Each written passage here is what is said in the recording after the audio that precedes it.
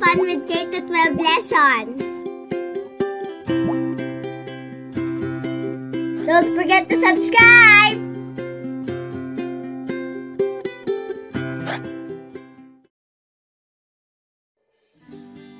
Lesson 2.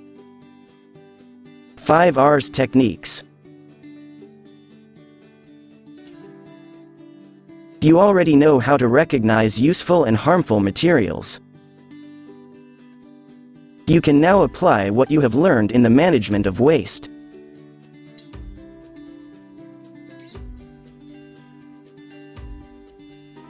You may have already learned about the 3 R's strategy in waste management. The 3 R's stand for reduce, reuse, and recycle. Other than the 3 R's, environmentalists propose that to effectively manage waste, the 5 R's techniques can be practiced. For this lesson, you will learn about recover and repair in addition to reduce, reuse, and recycle. Reduce. To reduce simply means to lessen the amount of waste in the environment. This can be done by using less materials that are readily disposable, either biodegradable or non-biodegradable.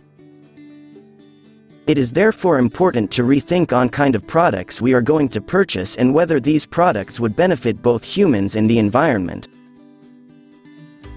We can do the following. 1. Buy rechargeable batteries instead of disposable batteries for our gadgets. This way, we can minimize waste and save money at the same time. 2. Buy products in bigger packs than those packed in small sachets. Small sachets prevents excessive use of a product, but such practice can increase the production of non-biodegradable waste because more plastic sachets will be discarded. 3. Another way to reduce waste is to reuse materials. Reuse. To reuse means to use again or find other ways to use a material, and the examples are as follows. 1. Use eco bags when shopping or going to the grocery store. 2. Use reusable containers when packing, storing food or drinks, and even when buying drinks. 3. Use the properties of a material and find some other use for it. For example, empty bottles may be sold to junk shops or small retailers that need small containers for packaging, which minimizes waste and generates extra income for the household. 4. Refrain from buying new materials when you still have supplies that can be reused. This way, existing materials with or without minor damage can be used again for the same or different purpose. For example, you can reuse water bottles as liquid containers. 5. Donate clothes and other useful materials to some organizations that conduct relief operations during calamities. 6. Conduct a garage sale, not just for clothes but for other items that can still be reused. Recycle. To recycle means to create a new product using a material that has already served its purpose. Recycling is different from reusing. Recycling produces a new material out of discarded ones, while reusing uses the same material again for the same or different purpose.